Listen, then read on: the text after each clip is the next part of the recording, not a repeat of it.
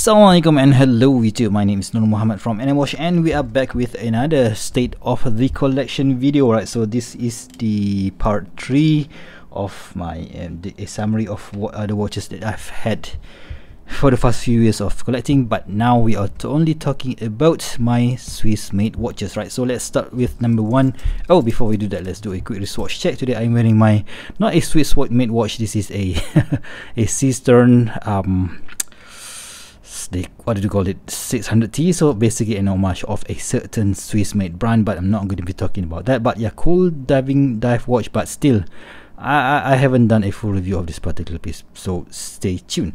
Right, so let's start with Swiss made watch number 1, which is this Rado Kriens. So I've got this somewhere in at the end of 2019 in November, I think, so just before the pandemic starts and all hell break loose. And yep, I've got this in Japan on a flea market. I think I've paid about $100 US dollars at that point of time, and yep, it is working great at that point in time, but still I wanted to use it for a longer period of time. That is why I just want to keep this particular watch, because it has that memory where where it might be the last time I go to Japan. So I've sent it for service and spent about another $100, and yeah, basically after that I kind of stopped buying vintage watches, because when you buy vintage watches, so it is a minefield, right? So sometimes you get a good one, you get the NOS version, but sometimes you have to repair it, right? So in my case it was okay, but there are some, this dial, you see the dial starts to flakes out a bit, so let's just confirm that. You see the dial, all these, I think they are made from brass, so the coating on the dial somehow starts to peeling off, so that is why you can see a bit of a gold color tone inside there. So when I've got the dial, when I've got the watch, it's those flakes, metal flakes, starts to chip out, and you can see on the Rado logo that there are a few, right? So the dial was full with those dust, right? So I've asked the watchmaker to service it, and they've cleaned these hands here, and that is why you can see that the hands are a bit brighter compared to the indices, and yeah, that is the the result of the service, right? So I think this was a 37mm in diameter. You know what, let's just quickly check that out. I just can't remember, because I haven't really worn this watch that much, right? So oh, that is 35.6mm in diameter, so 12mm thick, and a very short lug to lug of about 39.2. so that is typical of those those old those old watches, right? So it didn't come with this bracelet though. The bracelet is somewhere, but yeah, I still in my collection.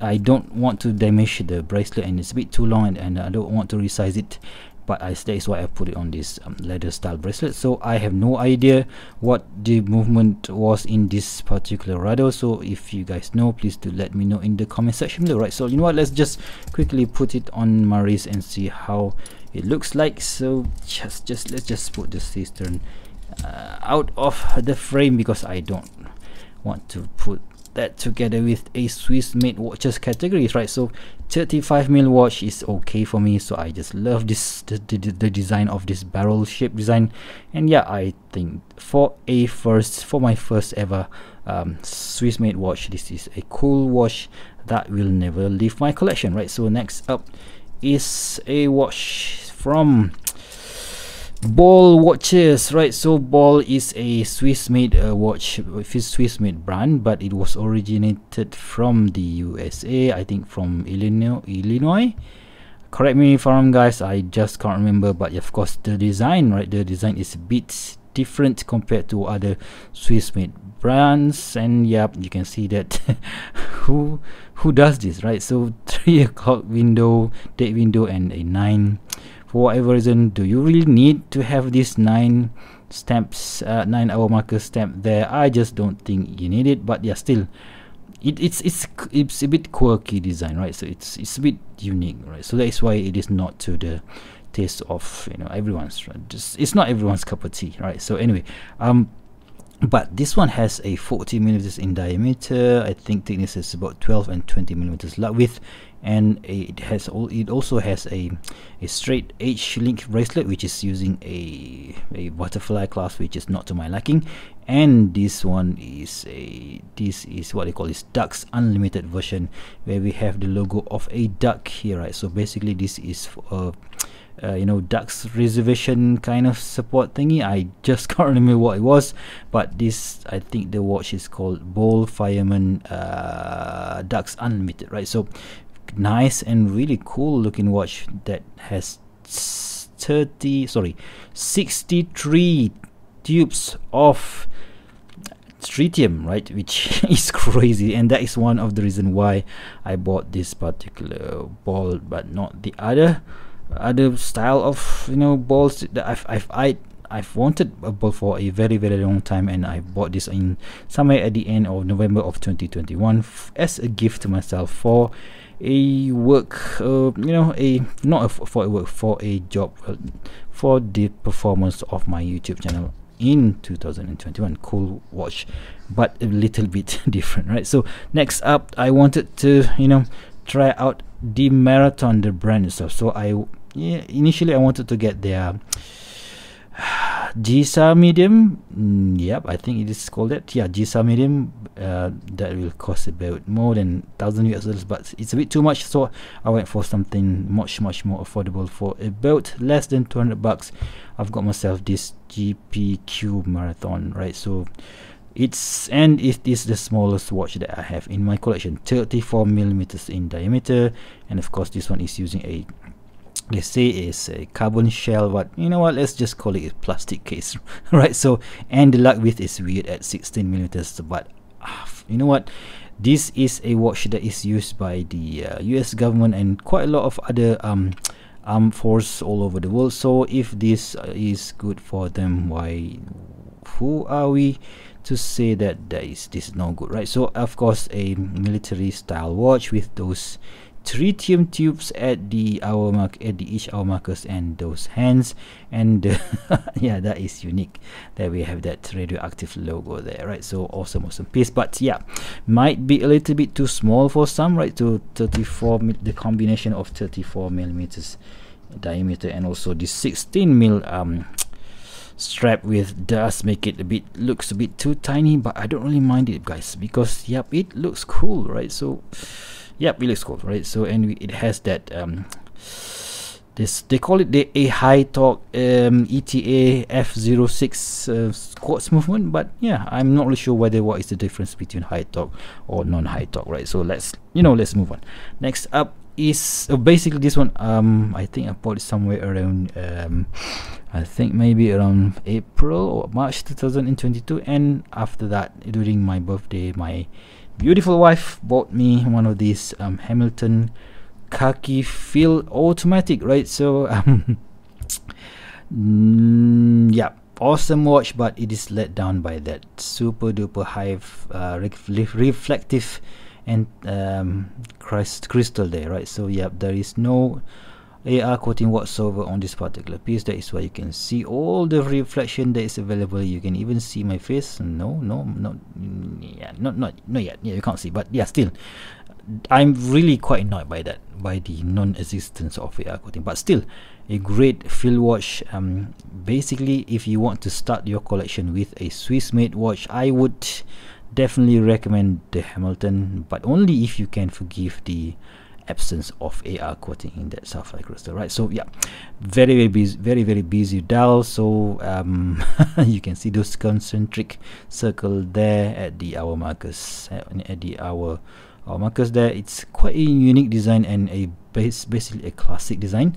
Yeah, super duper thin at about 11 mil, I think. So yeah, 11 millimeters, and you can see that H10 movement, which is basically the 80 hours power reserve version of their ETA 2824 movement. And yeah, this is the must-have, not really must-have, but like I said just now, if you want to start your watch collection with a Swiss-made brand, don't forget Hamilton, right? So anyways, so I've put it on this what do you call this, Italian leather strap from Vario Singapore, and I think it looks cool, right? So what do you guys think?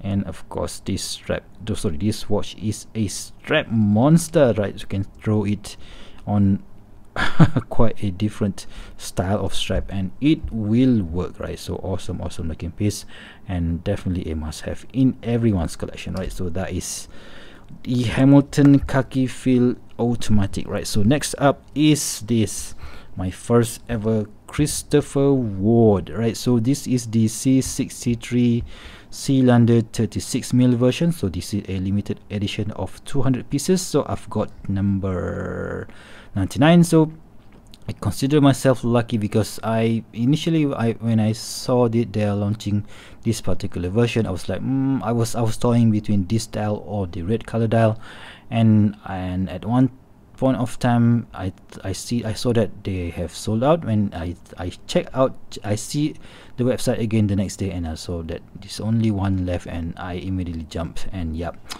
I think for the money this is a cool watch. So basically this is the most expensive watch that I have right now, right at the moment. So I just can't go past that 1,000 US dollars. So this one about 800 or something like that. So yeah, cool case design, light catcher case design. The movement is I think Seletar SW200, and you can see that it through that sapphire crystal case back, right? So and the front we have that flat sapphire crystal, very nicely thin, 11mm in thickness, and of course it came on a bracelet, but I put it on this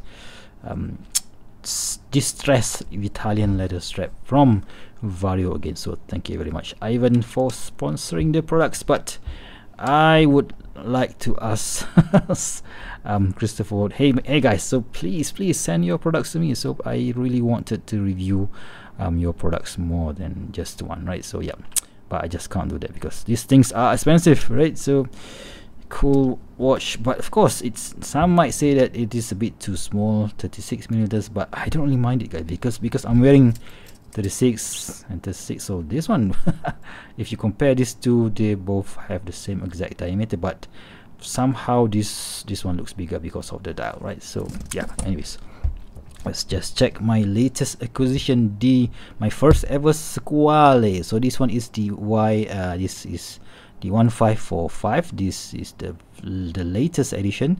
I think this is a Gnomon exclusive edition where we have this unique what do you call this, Tropic style, right? So we have this gray and blue combination of ceramic bezel insert with that matte black dial and those vintage looking indices, right? So yep, it is a classic design.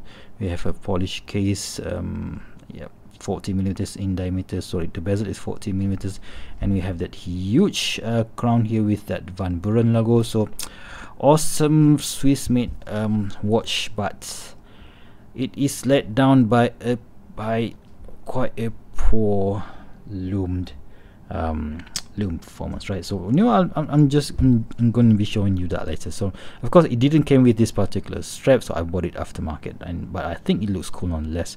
Yeah, for my first ever Squale, I'm kind of disappointed, but I kind of know what I'm going into, because yep, it's not really the best, right? So let's just do a quick loom check.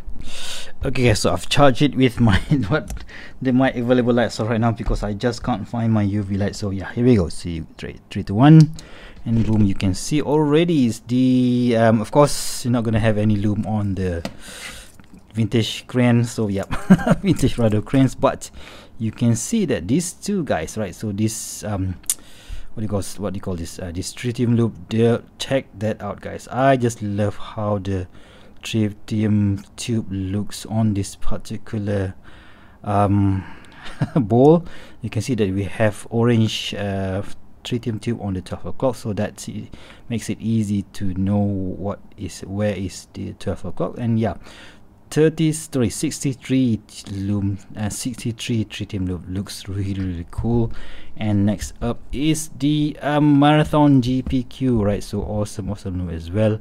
Of course, in this video you can't really see how bright it is, but trust me, guys, so once you your eyes get used to this tritium tubes, they look cool, right? So next up is the not really that good performance by by Hamilton. But yeah, still the loom on the hands is good, but not as good as, you know, as those Chinese brands, right? So, and next up is the most powerful loom of them all. This is the Christopher Watt C63 Sealander, right? So yep, they are using that X1 Super Luminova something, and this is easily the brightest of them all. And the most disappointing loom award goes to this Squale 1545, which, you know, annoys me quite a lot, but still I just love these watches as it is, right? So as it is, right? So there you have it, guys, my collection of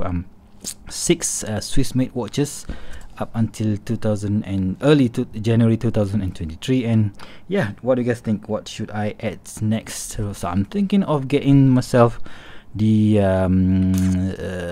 C60 Trident 300, right? 300 Pro. So I nearly bought that watch, but because I don't want to have two exact same brand in my collection, so I wanted to explore new things. That is why I've got this Squale. But yeah, kind of disappointed with this, so this one might go and be replaced by that C60 Trident Pro 300 Pro. But yeah, you will see, we will see. So what do you guys think? And please do let me know in the comment section below. If you guys like this video, please give me a big thumbs up, and if you want to see more future video reviews such as this one, please go ahead and subscribe to my channel.